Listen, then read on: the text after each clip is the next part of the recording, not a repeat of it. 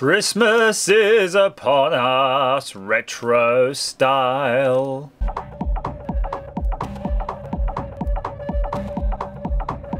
Hi, I'm Andrew Armstrong and welcome to the back of this Teardown Lab. Indeed, Christmas is upon us, so knowing that my young kids are into video games, and despite having the DS's and the Wii's and the Xboxes and Switches and all that stuff, I know that these would go down a storm. And these are those little consoles that you see on Amazon. So I've got two models here. One is the 400 game in one, which comes in a variety of colours, and one is this Retro FC Plus, but it says 500 in one is how they tend to pitch that one, and it comes in a more sedate, professional look. So we'll open them up and show you what they are, because I want to do it carefully though, because these are gifts, of course. I might leave the screen protector on. Oh boy, just to show you that, look. That is incredibly interesting size-wise. In fact, I do have a box beside me that was sent to me from Elliot of the Retro Future, which has a few Nintendo parts in it. And I can see here's the gold Nintendo we were messing around with. But just as a side-by-side comparison, you can see it's almost like a mini version. Although, ironically, the screen size looks whopping. So it's a 3-inch screen size, so the screen is way bigger than the original. I'm glad I had a look in this box, actually, because there's plenty for me to want to play with. I've not finished playing with that. Yeah, thank you again, Elliot, for that. Right, and we're going to have a look, a deeper dive into this one. The screen does look a bit scratched up, but I think there's a screen protector on there. A few thumbprints. It says 500 in one on the back there, and you take off the lid. Nokia. A Nokia style battery. These are great batteries, by the way. I'm kind of hoping that somebody one day makes a PCB mount battery holder for them, because they're so common in things and they're just decent enough. Boom. So in it goes like that. That feels quite convincing. Yeah, reasonably nice battery door there. Decent plastic. Volume down here. You've got a 5 volts in here, which is on the old USB. I want to say mini. I don't think it was the micro. This is the mini. And then, of course, your TV output. Because most things like this. Whoa! Just fired it on and it just goes straight in. So it has some charge. Now, just before I jump into that, let's just have a very quick look in the box.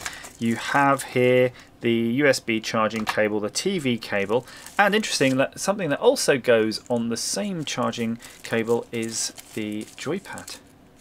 And this one doesn't look like its bag will survive regifting. Oh no, it will.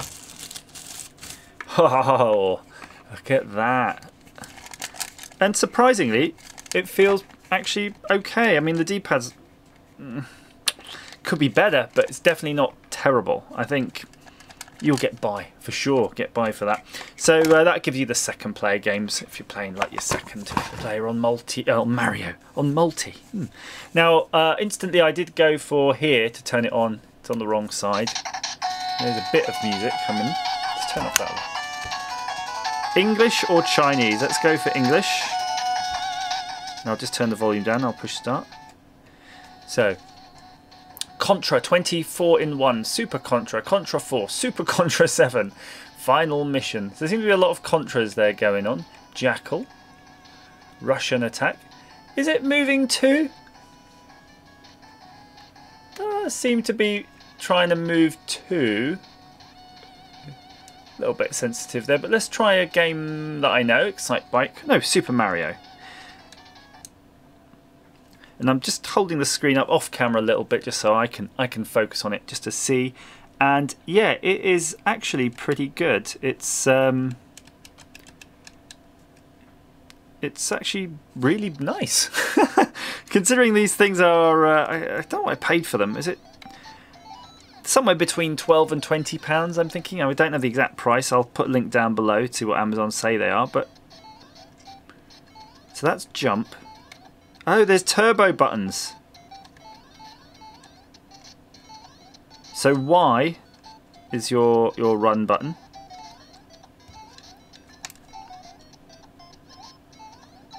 Yeah, okay, sorry, I'm just getting into that. There's a reset button here. Let's see then. Guess we have to select English from the menu every time. So I'm just going to go through the menu very quickly. So you have your Contra, Russian Attack, Jackal, Super Mario's, and I don't know if they're just level jumps, I suspect they are. Ninja Turtles, Ninja Gaiden, Adventure Island, again turn off that sound, it's driving me nuts.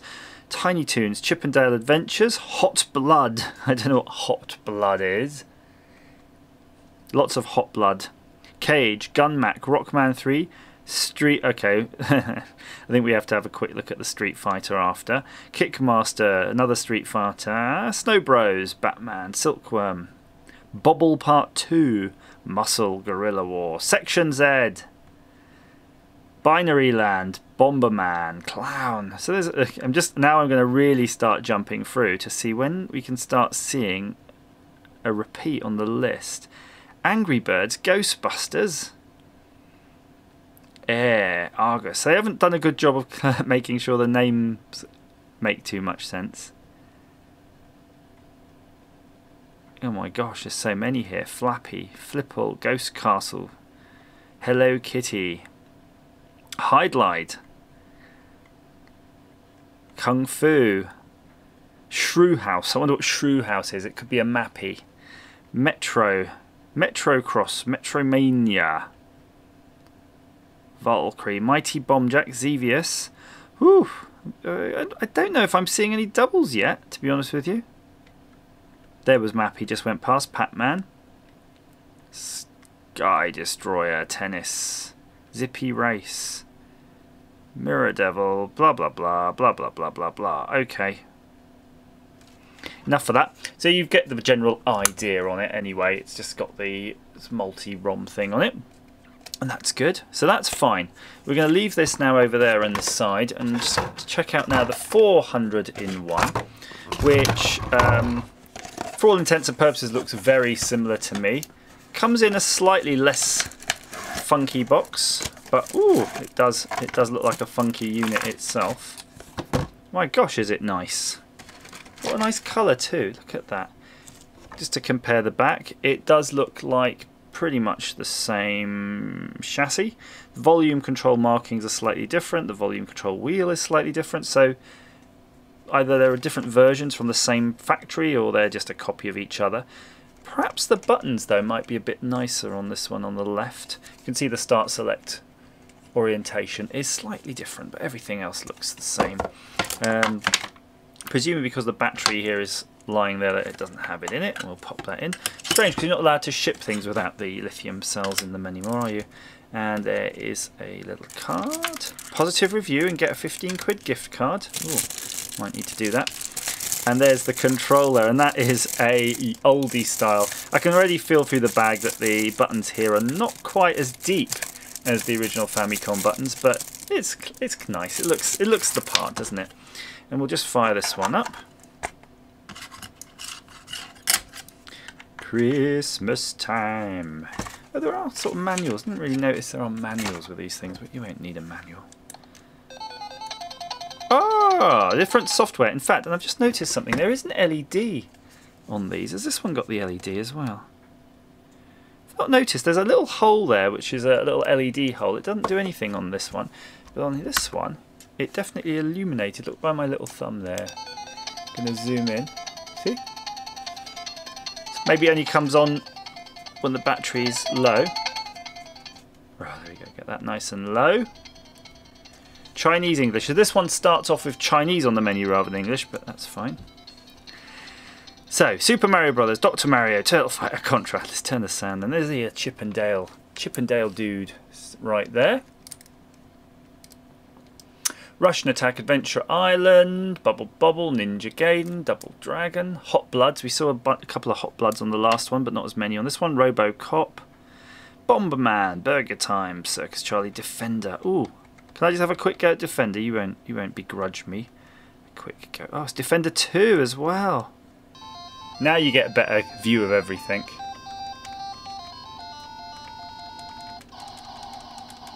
Yes. I'm trying to play it on the camera screen, so I'm getting a bit of lag, but my gosh, it looks really good. The screen is really bright. That is pretty good. I'm really impressed, actually. We should compare these side by side, shouldn't we? Turn the sound off. Let's just see if we go to English, And we're not going to go through the menu on the 400 in totality because we know there's a lot of those. But let's see if we can just find the same game on both. So we've got Mario Bros on the left. And I saw Mario Bros here on the right. Again, the controls did seem to jump over a couple on the one on the right. So I'm a little bit, I don't know, maybe I think these ones are the edge, definitely. Comparing the screens side by side, let's see. I'm going to hold it up away from the camera so I can have a look myself. Yeah, not much in it. I'd say they're probably the same screen technology. Let's do some double Mario action. Yeah, it can't be done. It can't be done. So that's it pretty much. I'm really impressed with both, to be honest with you. If I have a preference though in terms of the quality of feel and things, I'd say this one on the left. If you're looking though for maybe a few more games, it did seem that the one on the right might have the edge on that. I know I didn't go through the menu in total, but you get the idea. They've got all your favourites, and your favourites are what matter, isn't it, really? I don't know how much mappy you can stand, but you know, as long as you get Pac-Man and a bit of Dig Dug. These are not the 16-bit variants. Sometimes of these you do get 16-bit versions, which are running, you know, Sega Mega Drive type emulators and things.